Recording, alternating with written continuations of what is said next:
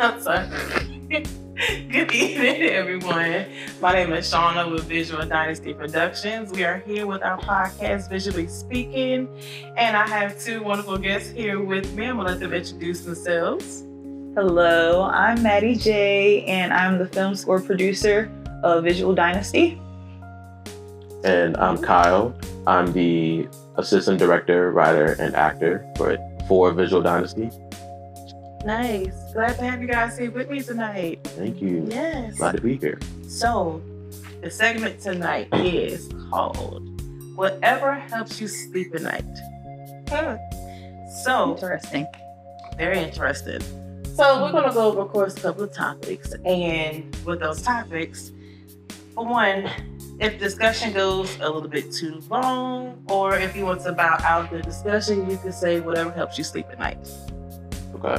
Sounds cool? Wow. Okay. You're right. Whatever helps you sleep at night. The pettiness of that came out. Yeah, okay. So you guys ready for my questions that I have? Sure. All right. So, ladies first, sir. Sorry. Of course. Uh-oh. I'm in the hot First seat. question.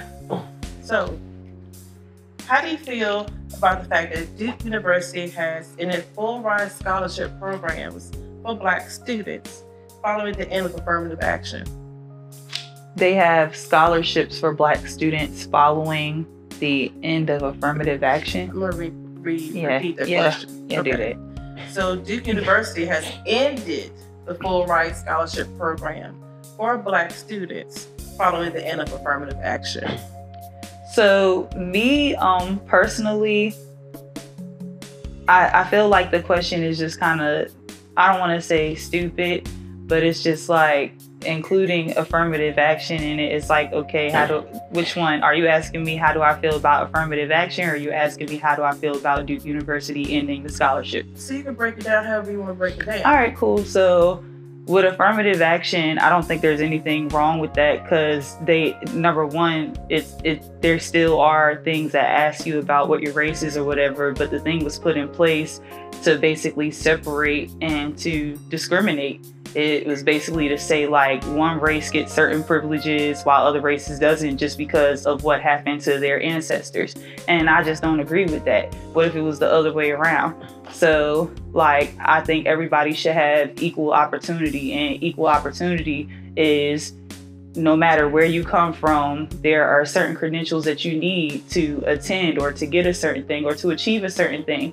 And if you don't have them, then you don't get it. And if you do strive to get it, then you get it. I don't think the standard should be lowered because of someone's skin color, because then at that point, it's kind of like you're basically lowering the bar. Like I take it as an insult that it's only for Black people, because it's just kind of like, regardless of whether you achieved anything or did what you were supposed to do, because you're Black, you have a better chance of getting this scholarship than somebody of another race who might have actually worked harder than you, even if they did have just as hard of a background or worse.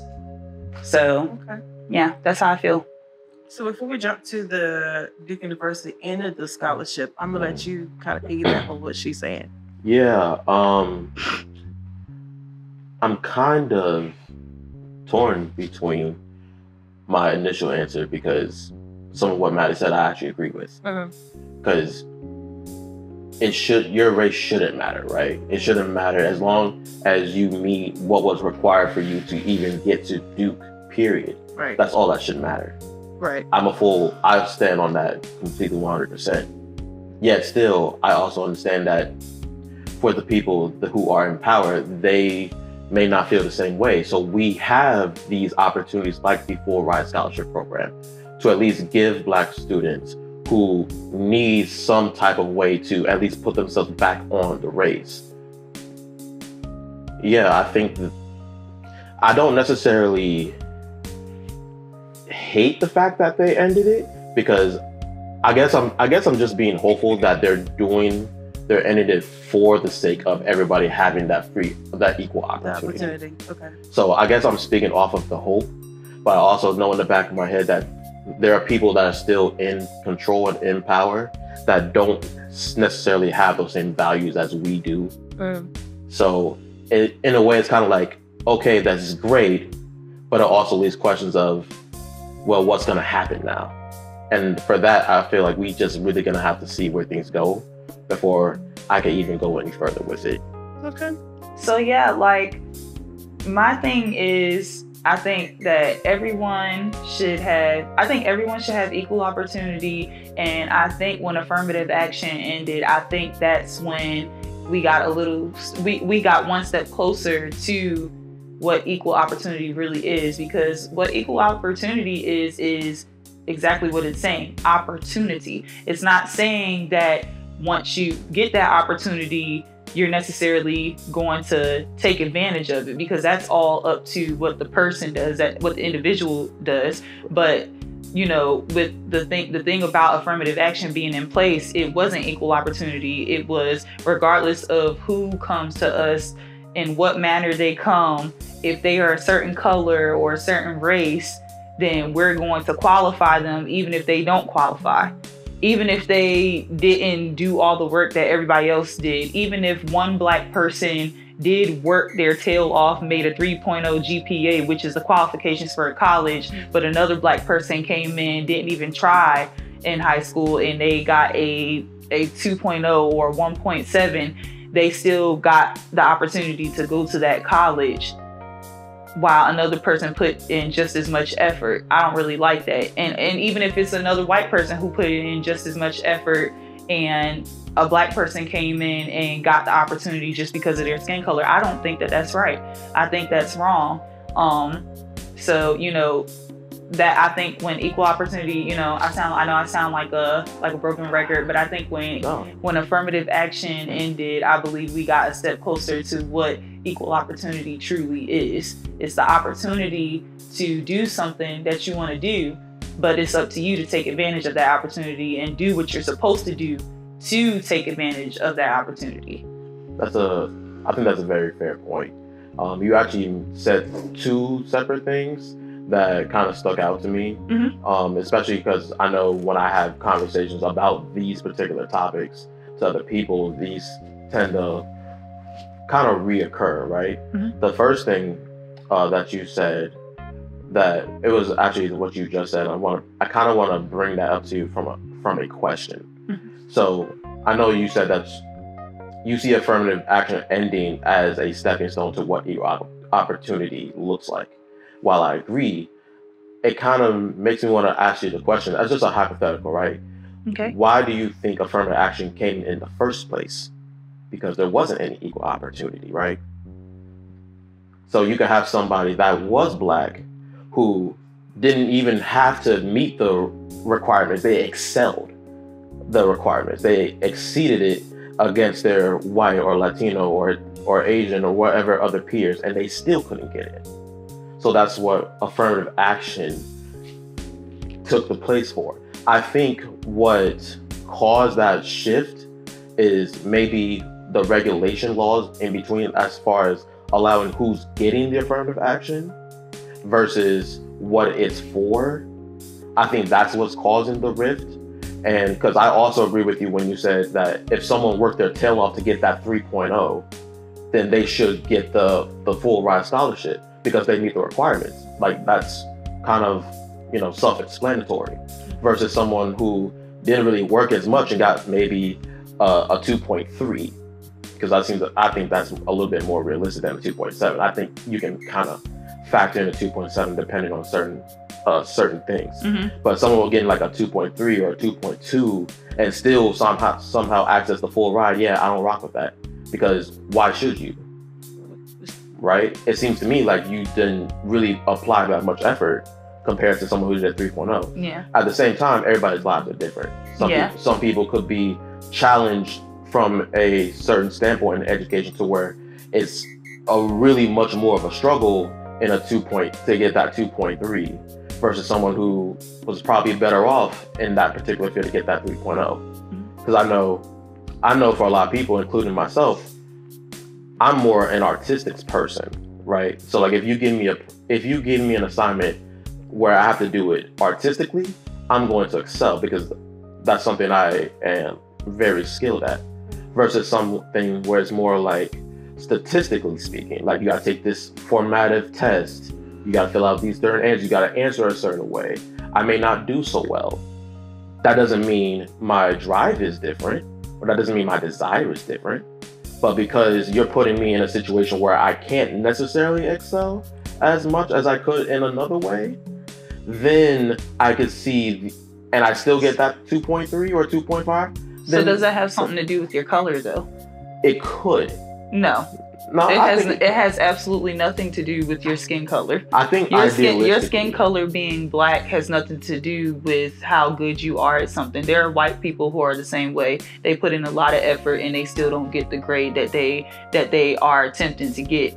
I agree. So the affirmative action is not about a person who put a whole bunch of effort in and just didn't get what they were going after. Affirmative action is color.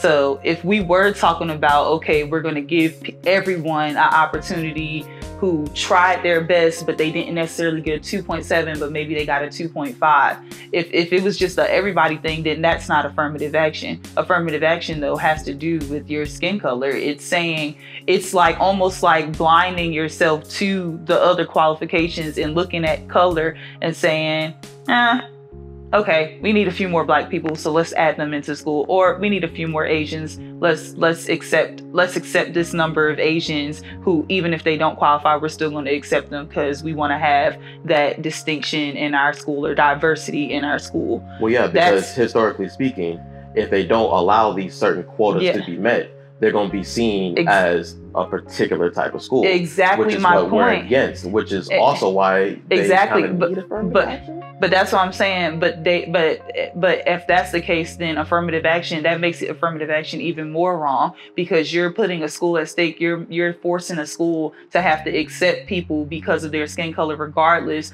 of the standards that they have. You're saying I have to accept a certain color in my school, not a certain color, but regardless of whether they meet the qualifications or not, I have to accept them because we have to meet a certain amount of black people in our school anyway, regardless of whether they qualify. So affirmative action, actually, it sounds like blackmail. Like, it sounds like we're going to get your school shut down, or we're going to cancel you if you don't have diversity in your school, which is messed up. I think that black people, I think we're lowering the bar for ourselves by being so behind affirmative action. We are really lowering the bar for ourselves. Instead of saying, okay, let's rise up, let's start our own schools. Let's not our own schools for only black people, but I'm saying let's own businesses. Let's become entrepreneurs. Let's start doing things and building ourselves up, and being better and giving ourselves better education that we actually can get now, because before, regardless of how much money you had, you couldn't get it just because of your skin color. Now, if you're able to afford a good education, right now they have an opportunity scholarship. My daughter is able to, I can send all three of my children now to a good Christian school that's out of my budget without that scholarship. I'll just tell you that. But I have the opportunity to do that when before I wasn't able to, and they are not accepting her just because she's black. Their qualifications actually have to do more with religion than it does anything else. But they don't even ask you what color you are on their application. They just ask for a child's name and their basic information, and they accept them. And if they put in effort while they're in school, they're not being, and I don't like to say problem child, because children have different backgrounds and adults really affect the way children. I get where you're going with you get where I'm going with it. And stuff like my daughter has the opportunity to go to a good school that's statistically known to be a great school. Their numbers are better, their graduation rates are better, and college acceptance after you graduate from those schools are higher and stuff. And they didn't ask for a color for her to go there, and she has the opportunity to get a better education, without color being involved in it, without it being about, okay, are you a black person? So now that I set her up like that, I'm a parent that cares about my children, regardless of color. I'm a parent that cares about my children. I gave them I'm giving them a good education. So they're going to stand out from other people. They're going to be set apart from other people because I set them up like that. And then when they graduate, they're going to go to whatever college. If they want to go to college, they'll go to whatever college they want to go to. And they'll meet the qualifications, and the qualifications will not entail whether they're black or white. It'll just simply be, do they meet the requirements? Is there enough space for that student? Yes, they meet the requirements. There's enough space for her to go, so she's in. There are instances, I do believe, where there might be a racist person that's in power that might take advantage of that power and use it against them. But I really don't think that is an issue that really is a big issue today. I don't personally think that the issue is really a black and white issue. It has more. And I'm not even going to jump into that because I feel like we're going to open up a whole nother can, and I want to hear the other questions. I feel like we're going to get there. You know what? I feel like we're going to get there. But the tricky part about this particular conversation that we're having is the fact you're speaking in a way that I personally believe. You're speaking more on a way that's kind of more idealistic. Like, absolutely, it doesn't matter what color we are. If we meet those qualifications, we deserve every chance to get that spot. And like you said earlier, which is something I feel a lot of people need to really hone in on, because I feel like people seem to misunderstand what equal opportunity means. Equal opportunity doesn't mean you're going to get the same path as everybody. You're getting to the front line as everybody. You're getting to the front door. It doesn't mean you're going to get the trophy. It just means that you get the opportunity to get on the race. Exactly. You know what I'm saying? It doesn't mean you're going to be first place. The problem is we also have to understand why affirmative action came into place in the first time. We also understand context. And I understand why it came in place, but affirmative. But why it came in place originally? That was put there originally because not everybody could get to the same starting point. But that was then, and this is now. But and is now, it really though? Yes, it really is. Is anybody getting whipped on their back? Is anybody being able to just? I mean, there are people getting whipped on their back, but I'm saying, like, how often do you hear? How often do you hear of one race, only one race that gets, and I mean, we're talking fact. If we're really talking about it, we're talking facts with this. How many people or one race is right now is getting killed because of their race, and that's it? Or is somebody, or because a lot of situations, what will happen is a one race will kill a different race, and then they'll call it racism because it's two different races that happen, when in actuality it was just a human being that was angry at another human being, and they fought or whatever happened, and somebody got killed in the process and stuff. There are people with big egos, so regardless of color or race and stuff, because of their big ego or whatever power they have, they will treat you a certain way regardless of your color. So, but because if it's two different colors involved, what the media will do, they will take that, and I mean, it sells. It definitely sells to people who do not educate themselves and who do not have knowledge. They don't have not real knowledge of the world. They're kind of like stuck in a bubble, and just like they're still like and I'm not saying you are, but there are people that are literally stuck 20 to 30 or 40 years ago. Like, they weren't even alive during that time, and somehow they feel like, oh yeah, that's still happening today. No, it is not, and stuff. If a white person walked through this door that don't live here, I can guarantee you, if I call the police will do something about it. If they come here, they don't live here, and they're intruding on what we have going on, and I call them, they will do something about it. They will not let them go because, oh, they're a white person. They won't do that. They won't.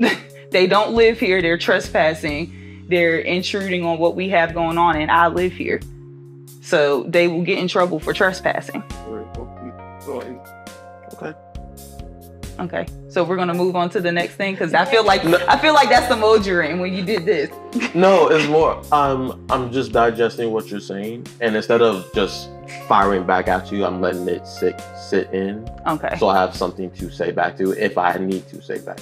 If I need to have something to say. But I also know that what we're saying is gonna kind of dive into a whole separate conversation. Yeah, and I think we think in the same way. So I'm gonna say, one thing for sure is we are on the same foundation with this particular topic. We believe the same. We believe the same thing. I still stand on. I just hope that's what you're saying. I hope that's the case, because I generally believe that everybody should have that equal opportunity. I think us constantly relying on race is played out. Things happening to us because of our race is played out. Now, does that mean it's going to be forever gone away? Absolutely not. Because those incidents still happen to this day. Yeah. And but there's racism in every race. I mean, look at what's going on in Gaza. It's kind of hard in Israel. It's kind of getting to a point where, like, if you notice patterns of things that are going on in this world and the things that we see, or at least the things that constantly get put in our faces over other things, right? It's kind of still trying to show us, hey, race is an issue. Hey, it might be a race thing. Yeah, it's a distraction. It might be. It's a distraction when there are bigger things going on. That's what it is. Yeah, but we'll get into that later. Yeah, so we're going to take a break real quick, and then we're going to come back, because y'all have been jumping into my next question I had. I've been trying not to interrupt me. Yes, we're going to come back to that. Wait, really quick. What is the name of this show today? Right, because you all surprised. No one has said it. No one has said. Well, I want to say it. Whatever helps you sleep at night. Whatever helps you sleep at night. Because you want to be petty. Even though we agree. Guys, and we're back. This is Shawna again here with Visual Dynasty, with Visually Speaking.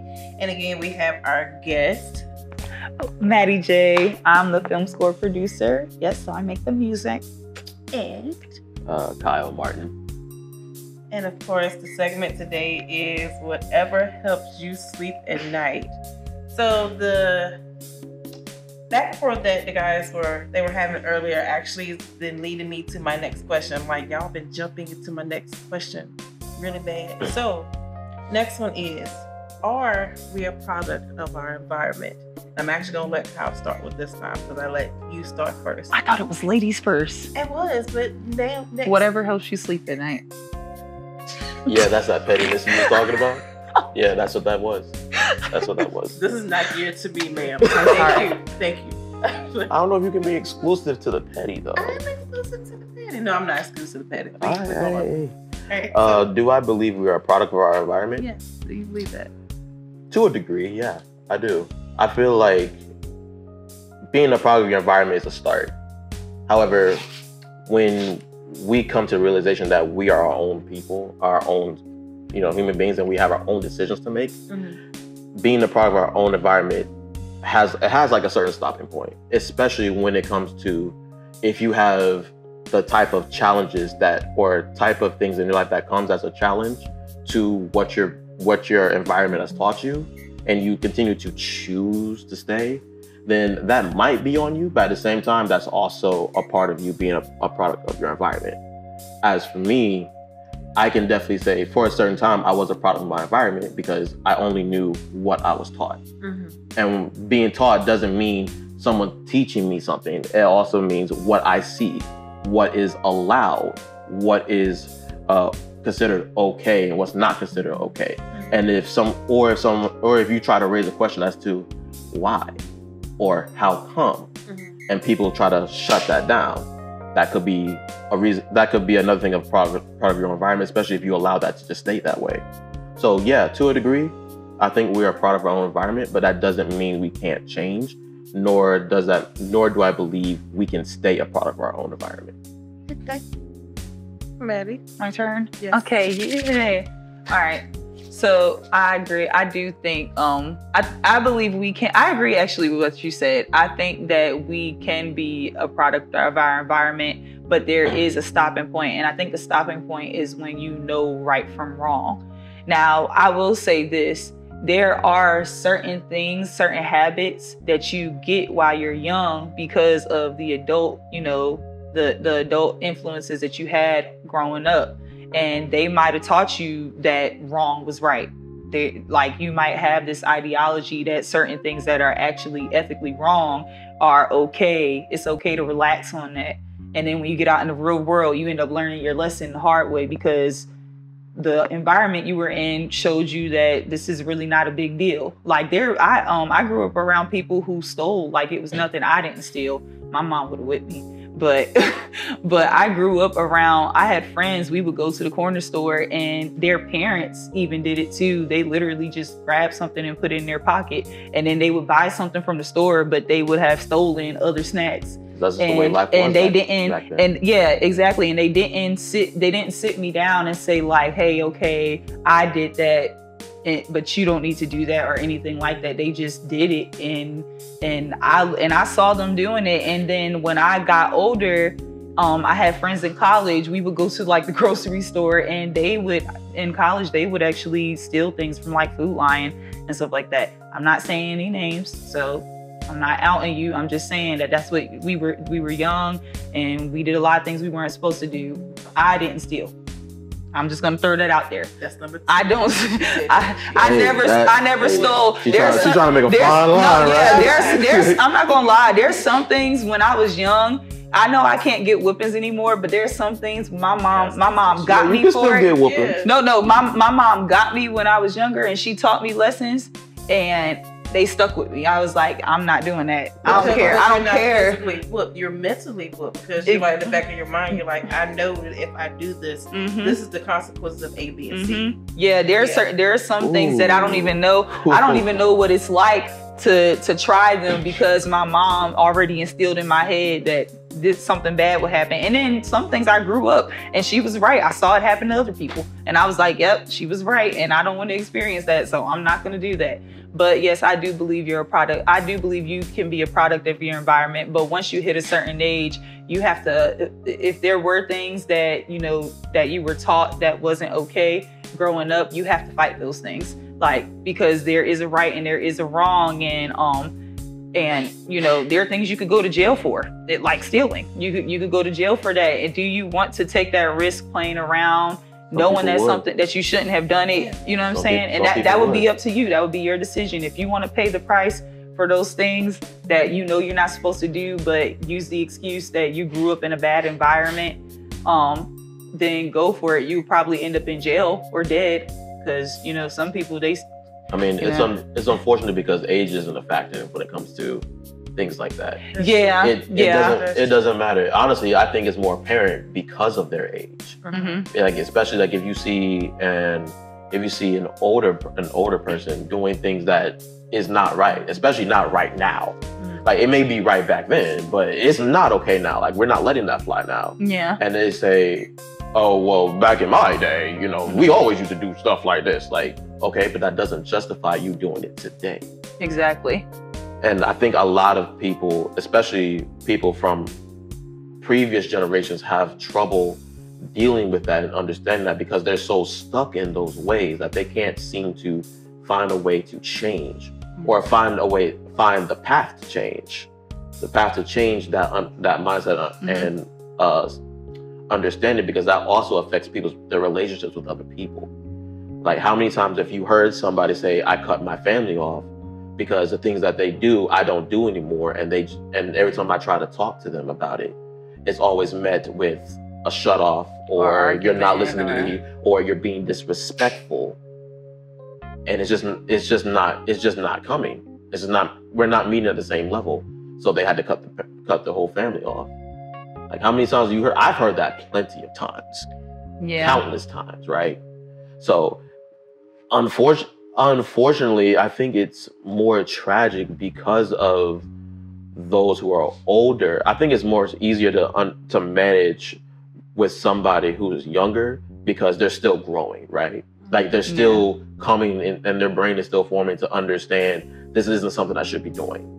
Or they may get hit with a consequence and understand, I shouldn't be doing this because then I will get this. Yeah, but if their environment is not teaching them those things, then they'll grow up and be something that they shouldn't.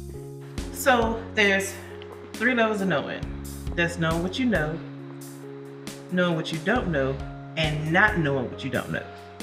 So that also goes into play with how your environment. because there's things that you learn from your parents Mm-hmm. and that you know, and then when you actually know some things that you were not taught, you're like, well, wow, my parents taught me A, B, and C, but this is how A, B, and C actually should be. And it makes a difference from how you were in your environment when you actually come out of your environment. Yeah. Yeah. It's I think it's different. I learned something some time ago where it says you don't really know how much growth you have to go through until you unlearn things. Sure. That's big. Right? Because like you said, there are things that you are taught Unlearn from your family. What if your family was right and you're wrong, and you just like what you have discovered? Then I would that say happens a lot, and people say say unlearn, I'm just like, boy. I think that's something that they would have to unlearn that and relearn what they were taught. Just because you unlearn doesn't mean you can't relearn it. Huh. Unlearn is I don't know if you can unlearn stuff. I feel like once you learn it, because learning is knowing and understanding. True, understand. Yeah, you can understand, but that doesn't mean you have to do. Yeah, so you still know it even if you don't do it anymore. Unlearning is more like you can learn about jail. That doesn't mean you go into jail. The way I process unlearning and learning things, right, is understanding and putting to action understanding of consistency and action. So if I'm unlearning something that I know I shouldn't, that doesn't work anymore, I'm going through the process of breaking that consistency and making sure that doesn't happen again, because I don't need it anymore. Or not that I don't need it, but it's something I have to unlearn for me to grow or to be better at. So if I come across a situation where I feel like, oh, maybe that actually was the truth, I now got to put it in the consistency of rebuilding that habit of what I learned, so I can relearn it. At least that's how I try to process it. Okay. That's how it makes sense to me. Makes sense. Plus, we always talk about it's not the words we say, it's the actions that we do. That's a good one. It's a good one. I'm surprised. I'm not surprised, but You are. well, that you all actually agree on a lot of these topics here. I mean, yeah, that no one has said to each other whatever makes you sleep or whatever helps you sleep at night. I mean, I'm not wrong. Yeah, I'll say it. I'll say it if it makes you feel good. No, if it helps you sleep at night.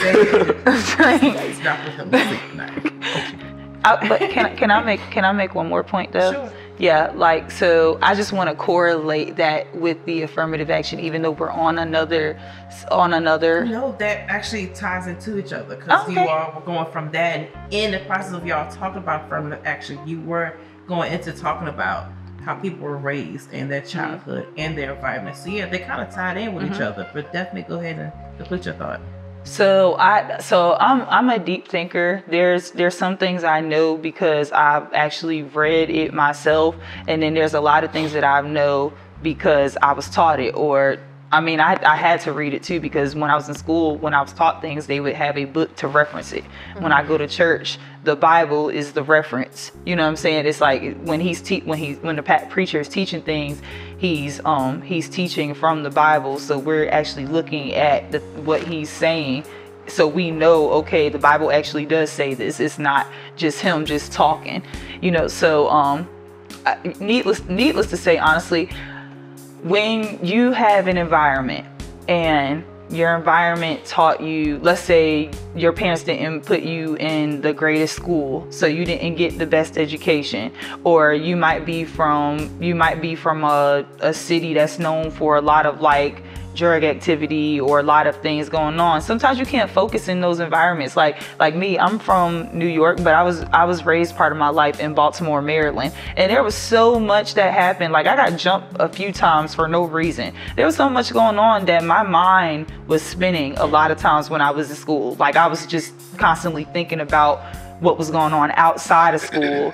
When I would try to read, sometimes like I would actually be reading. I could literally read out loud, but nothing that I was reading was actually going in. Like, because while I was reading, I'm thinking about how many times I got hit yesterday, you know what I'm saying? Or, you know, something like that. So I understand how you could say, okay, well, what about a person that's in that predicament? They wasn't their fault that all that stuff happened to them. They tried to go to school. They tried to get their education. They put their best efforts in, and then they graduated with a 2.2 or whatever. That had nothing to do with my color.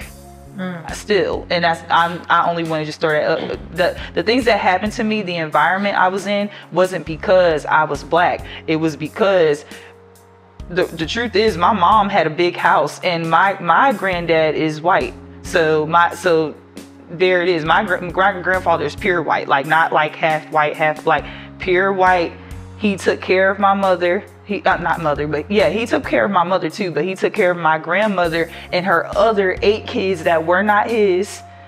And he had my mom and my aunt and stuff, and he got married to her. He took care of the house, bought the home. He was the breadwinner, all of that stuff. And then he passed away. Our house in New York caught on fire. And so after the house had caught on fire, then we had to, like, there were certain measures that my mom had to take. She did have money from when my grandfather passed away. He left her an inheritance and stuff, but she was using that inheritance to basically have a roof over our head, because whatever was going on at the time in New York, number one, y'all already know New York taxes is high as crap. So getting back on your feet in New York from totally losing everything would be hard. And my mom had 5 kids, and when the fire happened, my twin brothers were just born. So, and my dad, my dad had his own struggles going on. They were married. My parents were married at the time, but he had his own struggles going on where he wasn't in the picture all the time.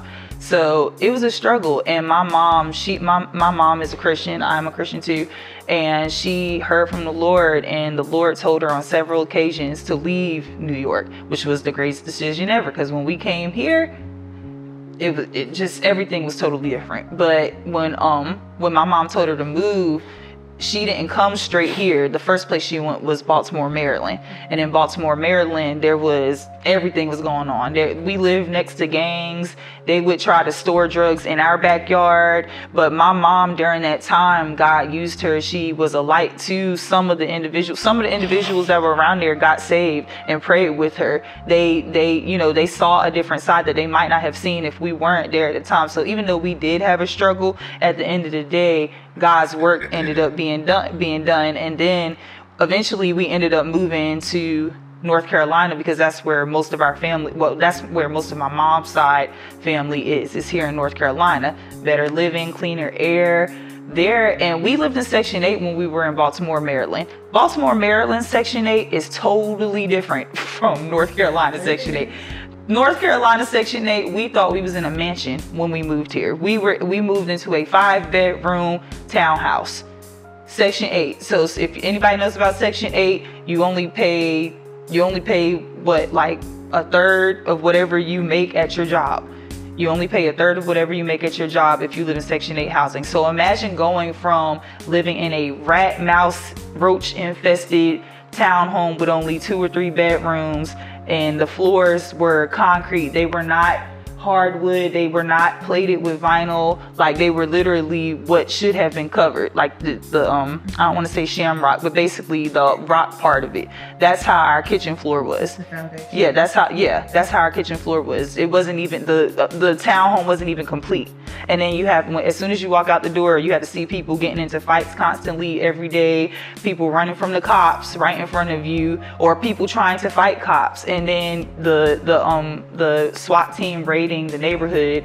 Like, that environment. And a lot of people praise up north, like they're like, oh yeah, New York and Baltimore, or not Baltimore, but they say Maryland, Washington DC, those are the places to be, dreams happen, everything. But people who actually live there really knows what's going on. Then when I came down here, it's like people say that the southern states are worse because of racism. They say that people are more racist down south. But when I came here, most of the prejudice that I got were from my own color. It wasn't even from white people when I did have issues. But when I came down here, it was like their quality of life was just totally different. I don't want to take up too much time on that subject. I'm just giving a little bit of how my life was, just to show you, where I started, or where what people would say ancestors, my mom and my grandparents, how they started and how it trickled down to we were struggling at one point, but it had nothing to do with race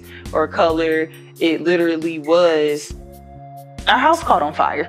Like our house caught on fire, so we had to move somewhere where we could afford, you know, and the affordable areas which is affordable housing, but where the government takes people's taxes and they provide funding for you to be able to live freely. The people who go there, the type of people who decide to live there, are the people who really don't want to grow in life. Most of the people, I'm not going to say all, because obviously if we were living there, look at where we are now. You know, obviously there are individuals who use the assistance while they need it, and then they stop using it and they do better for themselves. But there are a lot of individuals who move and use the government funding, and they intend to continue using it, use it until there's nothing left.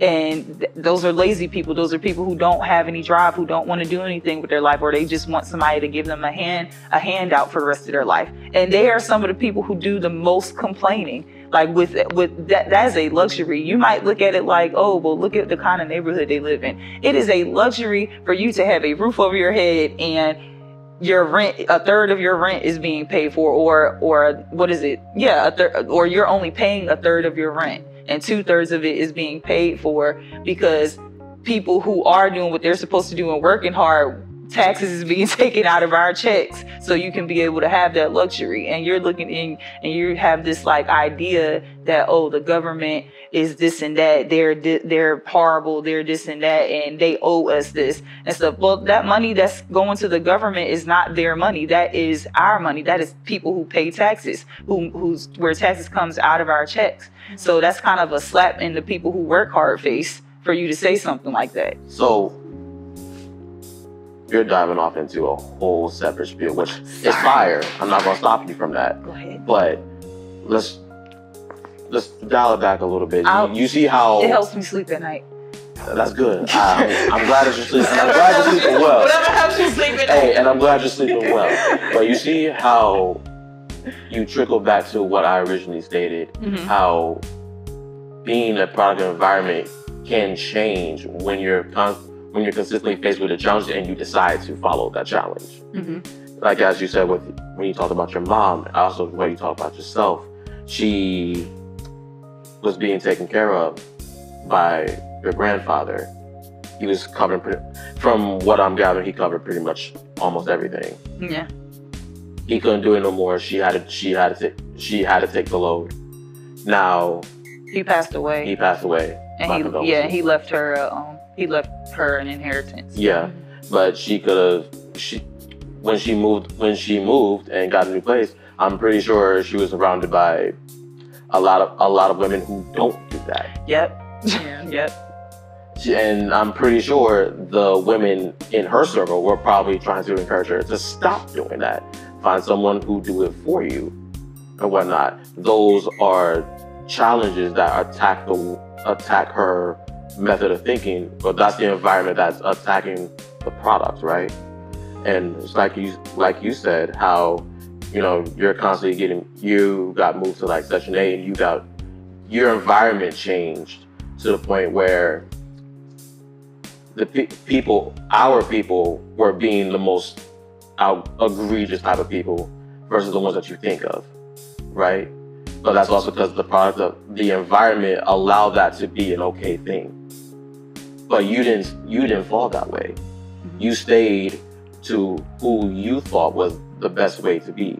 You didn't stay being the lollipop girl, tight pants, whatnot, who follow the drug dealers, who follow the gangsters, who follow the type of men who just didn't want nothing out of just, I want to make it to the next day. Yeah, when I saw what a super classy woman looked like and how she carried herself and how other women and men respected her, the way she carried herself, that's when I was like, oh, I want that. That's the look I want. And I don't think a lot of people, they'll take that and they'll be like, oh, you're copycatting, or you're just taking somebody else's thing or somebody else's personality. I don't feed into that. If you find someone that you look up to, that's respected, that's a good example, and copy them. Like, I'm not saying take their business ideas or anything. I'm saying that if they're sitting up a certain way, if they dress right and they dress respectable, or they get respect, find out what they do. Find out about them, learn from them. Like, make them one of your mentors. You don't have to tell them like, hey, like, I want you to be my mentor, but all you have to do is just study them, ask them questions, and watch the way they move. And if it is a respectable way that they move, if they move in a respectful manner, obviously, because I'm not telling you to go look up to Nicki Minaj where they showing their behind like it's normal. Like, that's my personal opinion. I don't think that's classy at all. But if we're talking about somebody where I'll say her name. Shout out to Beatha Rayford. As a matter of fact, we just had a tea party today, and she wasn't the host, but she got invited to the tea party to speak. When I first saw her, like, I was just like, oh my gosh, like, this woman can dance. This woman is married and she respects her husband. She didn't fall off after she had her kids. Ever since I saw Miss Tabitha Rayford, I was like, that's what I want to achieve. Like, when I have children, I want to be in the gym. I want to continue dancing. I want to continue to be able to do the things that I did before. Even if I don't do them, I want to be in a predicament, as far as my health and everything, I want to be where I'm able to do it if I want to. I have the option. And ever since I saw her, she always sit up straight, and she would always mention about back issues. She would say if you don't like sit up straight, then you'll be hunched over as you get older if you sit like this all the time. So ever since she told me that, every now and then, I'm not gonna lie, I do like get off guard, but when I'm paying attention, I'll be like, okay, let me sit up straight, back up straight, because as I get older, I don't want to have back problems. You know what I'm saying? Like, all that stuff stuck with me. So shout out to her. So before you start, so that goes back to not knowing what you don't know. Yeah. Because when you were in that environment, you didn't know that sophisticated woman was out there. You didn't know that there was, if you sit up straight and roll your shoulders back, your posture is all the different, women, because you weren't in that environment to know that. All the women that I saw before, growing up, besides my mom.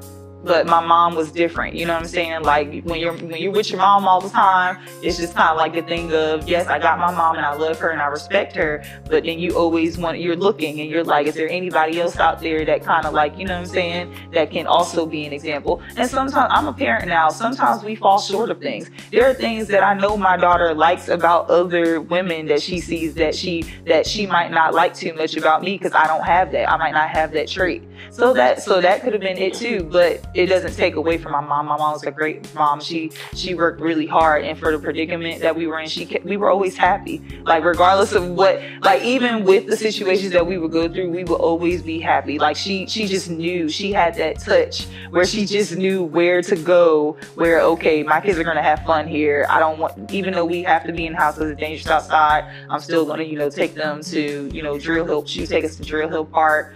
Or the Inner Harbor. Like, she would take us sightseeing. So we still had fun growing up, even when we were homeless at one point. We still enjoyed our lives. It was an adventure. She made it an adventure for us. We weren't homeless for long. It was about 2 or 3 months. But she made it an adventure for us. She kept us on a schedule, even with that. And so I'm just like, my childhood was great. Like, yeah, we had our tough times, but it made us stronger. But yeah, every woman that I saw that was as pretty as Miss Tabitha growing up before we came here, she was raunchy, she was a hoe. Like, she basically had characteristics that weren't respected, and she got disrespect. Like, I watched women get disrespected in front of me. I watched men hit women right in front of me, like, oh, she just and they literally will tell me, like, oh, I only did that to her because she a hoe. Because she it is, and that, telling that to a child. Yes. Yeah. So I got another topic I want to discuss, but first I want to know if you have anything else that you want to add to that. I believe that the whole being a product of your environment thing, I believe that really is meant for us to gain an understanding of whoever it is that we're talking about. And, at least when we're hearing news about people and things that are going on in their lives, especially like if it's something tragic or things of that nature, and people try to pull up either false facts or previous facts about their past lives of things that they did and try to perpetuate a narrative about this person in a way to kind of justify the situation. I don't think that should matter, because he could just be a product of the environment that allowed him to be that way, or allowed him to think, or that was okay at the time, and not be the sole, like the end all be all of should we, in a way, have that be to define ourselves or each other. So that's really where I stand on it. Awesome. Okay. Of course, neither one of y'all said to each other whatever helps you sleep at night, which is our topic for today. Okay, so I know you guys both were mentioning about Christianity and so forth, and things tied in with that. So my next question is, do you all feel like Hollywood is pushing the LGBTQ plus agenda too much? Oh boy. Okay. I'm gonna let Mattie start off with this one first. Okay, that gives me time to really get without a shout of a doubt. You do think they're pushing it? So without a shout of a doubt, how do you feel like that they are completely just over top with pushing the agenda? I mean, look at what almost every show from Hollywood entails now. It's like, oh, we have to have a trans in it. We have to have someone representing the community, and more than adult shows, they are forcing it into children's shows. I've seen it for myself. I don't. Disney Channel is totally different, and I'm not saying that that's necessarily a bad thing. No. A bad thing? No, that is not what I was gonna say. Don't try to finish my sentence. No, I'm trying to answer your question. Yeah, I didn't. You're saying you don't. You're not saying it's gonna be a bad thing. I didn't ask a question. I didn't ask a question. I am a Christian, and so like you said, because you brought up Christianity, so apparently you want my Christian views on this. And I mean, my Christian views is my personal views, because I represent Christ. Christ created everything. God, I believe God, he created everything. He created me. We were created to worship him. So really our answers should, regardless of whether you're talking about politics or anything, it should derive from the values that you have in Christ. Like, there are some things that I would do regardless of whether I was saved or not. But then there are a lot of things that I do the way I do them, because the things I do, I want to hear from God before I do them. Or does it line up with the word of God? Because I don't want to do something that God in his word is saying, don't do it, or don't be this type of Christian. You know what I'm saying? But it's like, just because I'm feeling like because I'm in my carnal nature, you know what I'm saying? Like, I'm gonna back to our subject, because I don't want to talk too much and ramble too much to where I'm just like going and going and going. I want to stay on track. So you were saying, how do you feel about Hollywood and what they're pushing, or why do I believe that they are pushing that? So I mean, clearly, do you feel like that Hollywood is definitely pushing so clearly that they're pushing the agenda if you just watch TV and see what's on the news and see everything, read up on their company. I am in the entertainment industry. I'm a musician. I'm a film producer. So of course I've looked for opportunities, and some of them were inside of LA, and they give you detail of what it entails, or what you need to do to or where you need to travel or whatever to get the opportunity, or you know what I'm saying? So, and I've learned from people who don't necessarily have the same beliefs as me, but they do what I do, and I needed information on, like a gig or something like that. So they told me about it, and of course I took the steps that I'm supposed to take to do it or not do it, so that's pretty much where that comes from, where that stems from, and I don't agree with it. I am a Christian. I'm a Bible believing Christian, and I believe that homosexuality and lesbianism is a sin. It's an abomination, and I think that if you are living that lifestyle, I think that you need to pray. If you know God and you live in that lifestyle, because I know a lot of people who claim to be Christian or who know Jesus and they are living that lifestyle, or they claim they know Jesus and they're living that lifestyle. If you're one of those individuals, I encourage you to pray and ask God to take away those wants that you have, that like you might have it in your mind and stuff like that, but rebuke that thought and come to God, because there is a day that's going to come and the clouds are going to roll back and Jesus is going to come and he's going to take up all the living in Christ. Well, he's going to take up the dead in Christ, and then he's going to take up the living in Christ. And you do not want to be one of those individuals that got left behind, especially knowing that you weren't supposed to be living that lifestyle, but you chose to live because you thought you had time. And for the individuals that don't know, they've never been to church before, or they don't know how like they just have never heard of Christ, I encourage you to I know it's hard to just tell you find a good church home, because if you don't know about God, how will you know what a good church home entails? But I'll tell you one thing it doesn't entail. A good church will not be preaching that you can live in sin and still go to heaven. They will not be teaching that you can be LGBT, a part of the LGBT community, and still go to heaven, because you're not. The Bible is clear about that. It's an abomination, and you will not enter the kingdom of heaven living that lifestyle. If you have a past, the Lord forgives you. If you want forgiveness, if you repented, repentance is not just saying, God forgive me, it's also a lifestyle. It's when you actually change. If you do that, the Lord will forgive you, and he will forgive you of your sins, and you can move forward. And you don't have to tell nobody about your past. You don't have to give people all that information. You don't have to. If you want to encourage somebody, you can.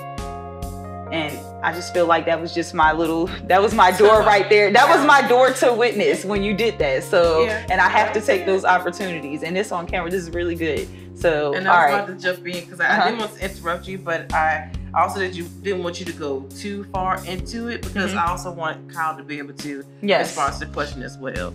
So, I'm going to give you the floor. Do I believe that Hollywood is pushing the LGBTQ, the alphabet, too much? I knew somebody was going to say that. I was waiting on that. Do I think they're pushing it too? Is it too much, or just pushing it, period? Are they pushing it, the agenda of the LGBTQ agenda? Are they pushing it too much? I can definitely see the answer being yes. Okay. Mainly because when you're constantly being thrown this idea of something that you're trying to encourage is okay, and you're doing it over and over and over again throughout all the types of whatever content Hollywood want to push out, or whatever you want to push out. Yeah, I could definitely see the take of it's being pushed down my throat, and I'm not okay with it. It kind of begs the question of, well, wasn't blacks being pushed down, being too pushy at one time? Wasn't romance itself being too pushy at one time? You could say so. So yeah, I definitely do think so. Mainly because, especially for me as an actor, and not just being an actor, but someone who just generally loves to watch movies and shows, didn't. I definitely believe that if I see too much of it... No, you didn't just compare a skin color to what somebody wants sexually. Hold on. Yes, I did. No, you did not. But hold on. Can I finish? I didn't cut you totally off. different. Let him land. I didn't cut you off. You gotta let him land too. So for me, as an avid, person who loves to watch movies, really just wants to see really good storytelling, I can definitely see someone constantly trying to throw in that bit and try in a way where it's like kind of like it's supposed to matter.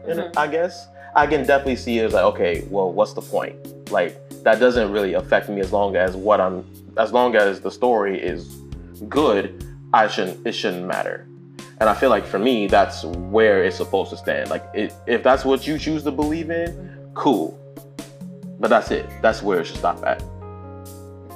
I mean, there are a lot of content, like movies and shows, that I've seen where that gets thrown in, and it's kind of like unnecessary. Cool, but I feel like it didn't really need to be there. I mean, if it's there, cool, I guess, but I don't think it was necessary. I can definitely see it. It's starting to feel more like it's a quota rather than it's a natural part of the society that we live in. So yeah, I definitely do think it's being pushy. I definitely do think so. So that's crazy, I'm gonna say this. So the definition of insanity is to keep doing the same thing over and over and over again and expecting something different. Yeah.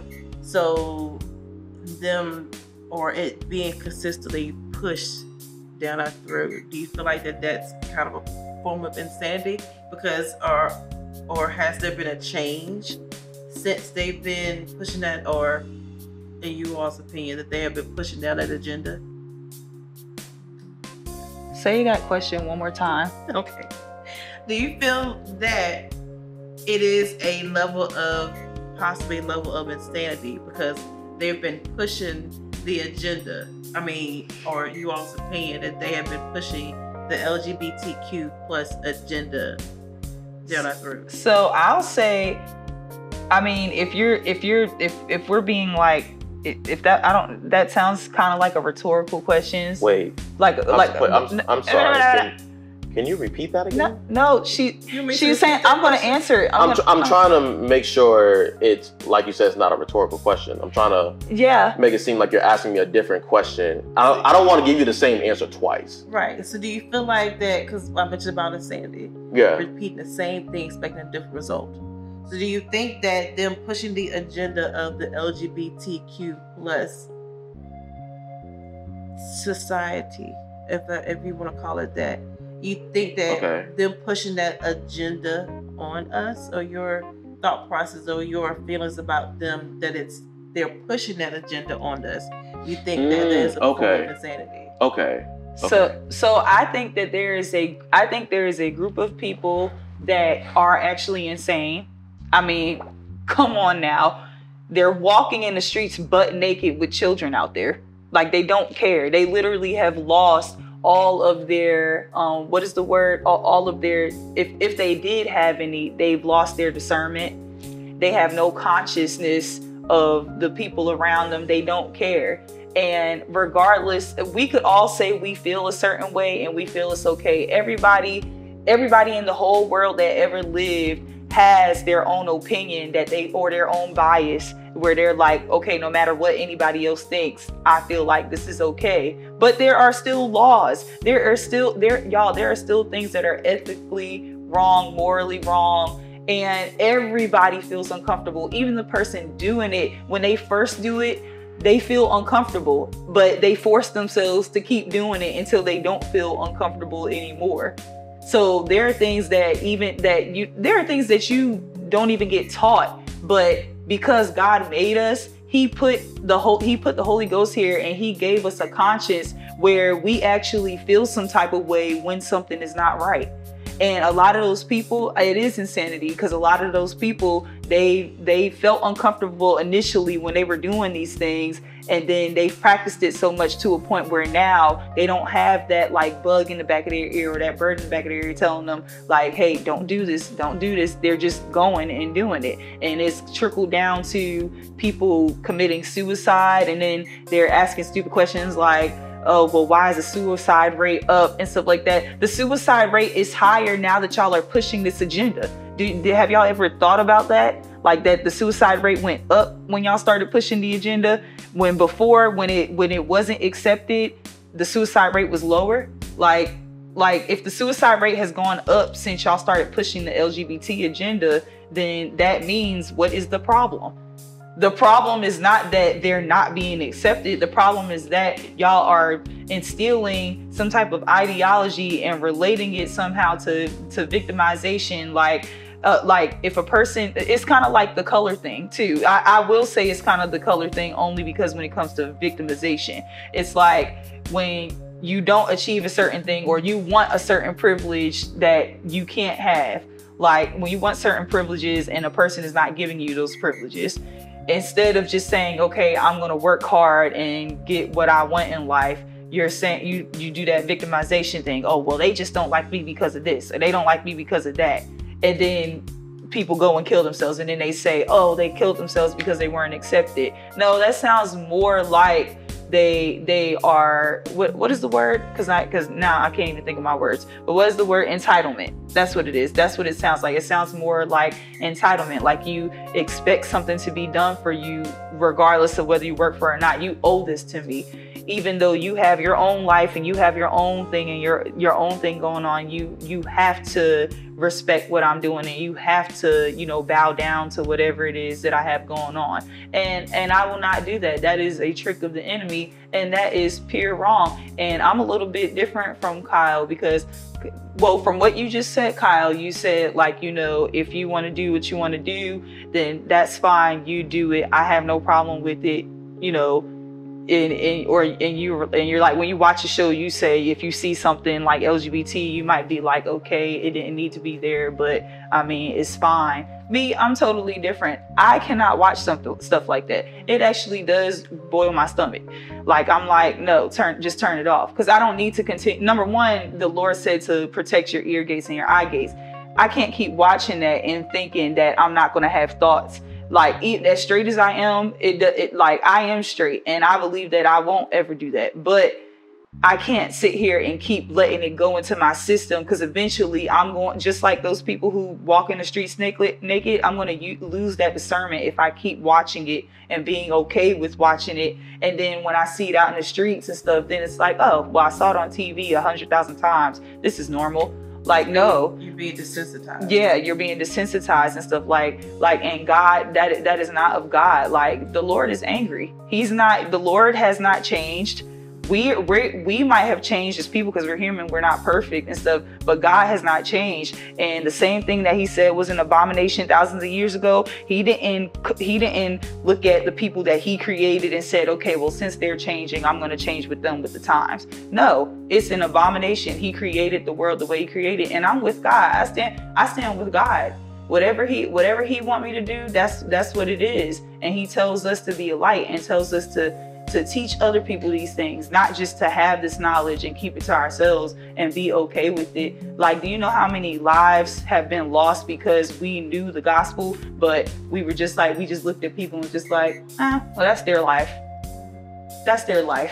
You had the opportunity to tell someone about Christ, but you were just like, So I'm gonna let Kyle respond, but sorry. Y'all have been literally all evening, y'all been jumping into my questions that I have, conversing about the other questions previously. So I'm gonna let you respond. I have children too, so I also can't. I mean, you have a different layer of thinking because you have children now, so that's like another layer for you to think I'm about. a Christian. I don't have children. I'm a Christian. I also don't have children. But I'm a Christian, so all that stuff that I said stands whether I have kids or not. But I'm not refuting that. Yeah. But because you threw children in there. Yeah, I threw the children. Let's talk about.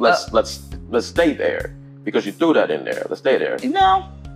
You have I do believe. Now I'm throwing back out there too that regardless, I still believe what I believe. Before I had a daughter, I believed what I just said. And that's fine. Okay. And I'm not refuting that. Yeah. I'm saying because you have children, there's a different level of thinking you have because they are around. And because you also monitor what they ingest from media. So yeah, you may think of it on a deeper sense than somebody else who doesn't. Okay. That's all I'm saying. Okay. Yeah, that's all I was saying. Whatever helps you sleep at night. Right, whatever helps you sleep at night. I knew it was coming, but I didn't know it was coming like that.